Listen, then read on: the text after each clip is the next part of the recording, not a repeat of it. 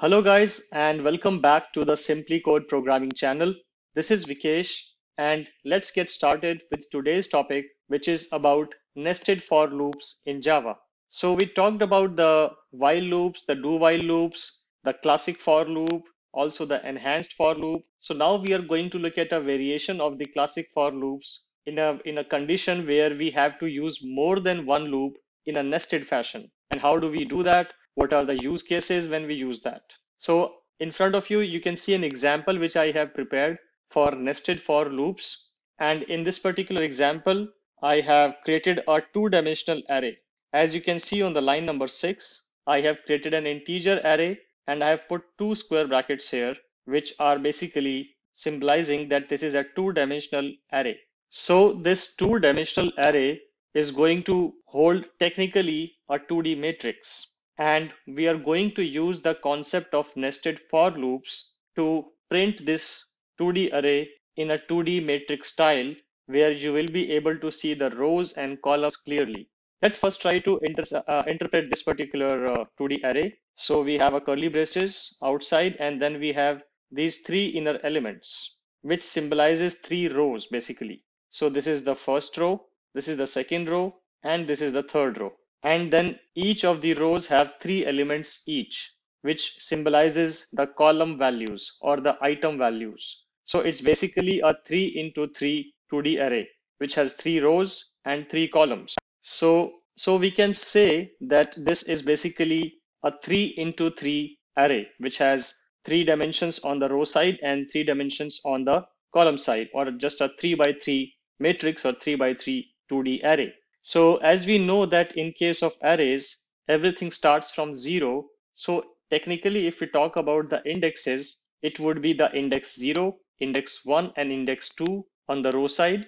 And similarly, index 0, index 1, and index 2 on the column side. So that's something which you should remember because we are going to use this particular concept when we write the for loop. So let's try to write the for loop now. If you look at line number 8, we put this keyword called for, and then we write the initialization. So we say int I equal to 0. Then we are writing the termination condition, and we are saying run this particular loop, run this whole loop which ends at line 13 till I is less than 3, and keep incrementing I at every step. That's what I'm doing in the line number 8. Then inside the for loop, I'm writing another for loop which has another different variable called j. It can be anything, you can name it anything you want. And this also starts with 0. And this also has a similar condition which says run this particular loop, the line 10 basically, or this loop which is signified by this curly braces, run this particular loop till the time the value of j is less than 3, and keep incrementing j at every step. And at line number 10, print the element of array which has the current value of I and the current value of j. These are basically the positions. These are not the elements. The element would be represented by this whole, but print the element which is at current I and j's position values. That's what this code means. So let's try to do a dry run on this particular code to understand how this is going to work. So at first we have I equal to 0. 0 is less than 3 and it goes inside. It initializes j as well with 0, and j is 0 is also less than 3. So this condition went true. That's why we went to line number 9, and line number 9 condition also went to true. So we went to line number 10. Remember that in this particular case at line number 10, the values of I and j are 0 and 0 respectively. And we are saying print the array of 0 and 0. So 0th rows, 0th column element should be printed. So this is the 0th row because this is the first subblock, and this is the first element. So in this case, in line number 10, 2 should get printed.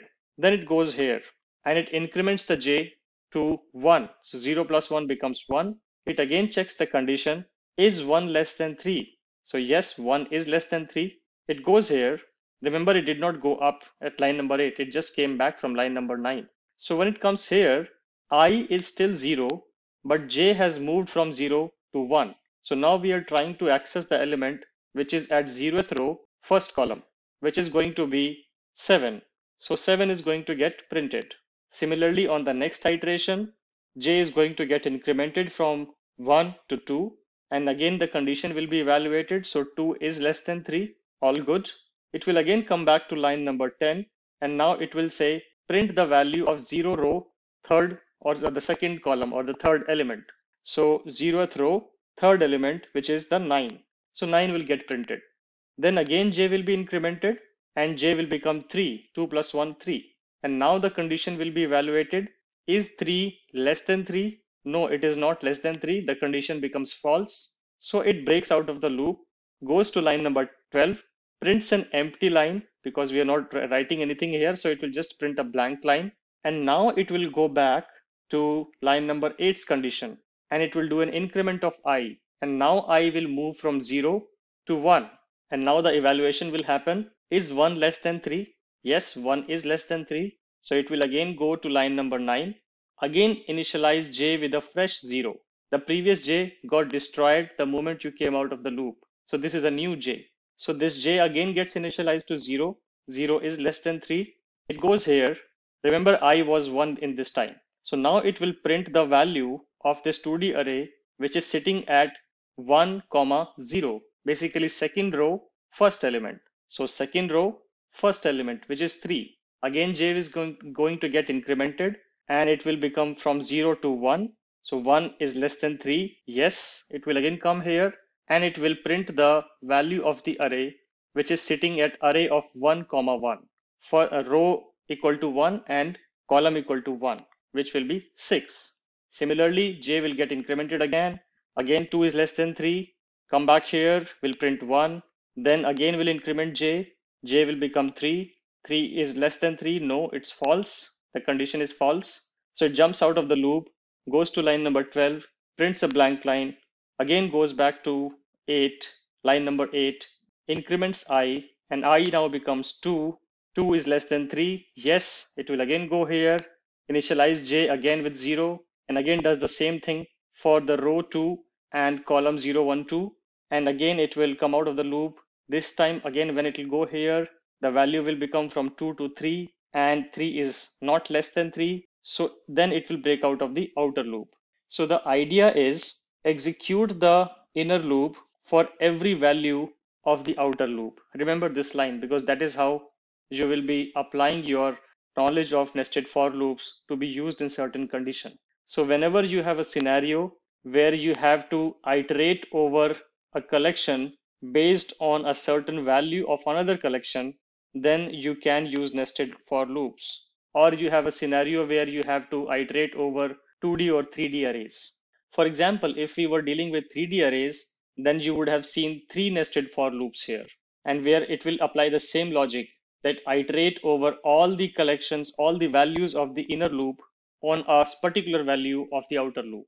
Then increment the value of the outer loop and do the same thing again. Iterate over all the values of the inner loop based on a fixed value of the outer loop. So let's run this program and let's see what kind of output do we get. So like I said, our motive, our target was to print this in a matrix style. And you can see that it is printing in a sort of a matrix representation.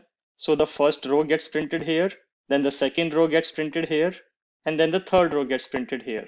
If you try to decipher it, it will work exactly the same way as I explained. So I equal to 0, 0 less than 3, condition becomes true, comes here, j equal to 0, j less than 3, condition becomes true, comes here, prints the array of 0, 0, which is 2, then prints the array of 0, 1, which is 7, 0, 2, which is 9, then j becomes 3, it breaks out of the loop, goes up here, I becomes from 0 to 1, 1 is less than 3, yes, again comes here, reinitializes a fresh for loop with a new j setting to 0, and it will print the array of 1, 0, 1, 1, 1, 2, then similarly array of 2, 0, 2, 1, 2, 2. So that's basically what we are doing. We are picking the first row and iterating all elements of it, picking the second row, iterating all elements over it, and so on and so forth. You can do this for any n-dimensional kind of array or a collection. So this is all I wanted to cover in today's session, where we discussed about the nested for loops concept and how and where we will use it. And in the next session, we will be discussing about the Java collections framework.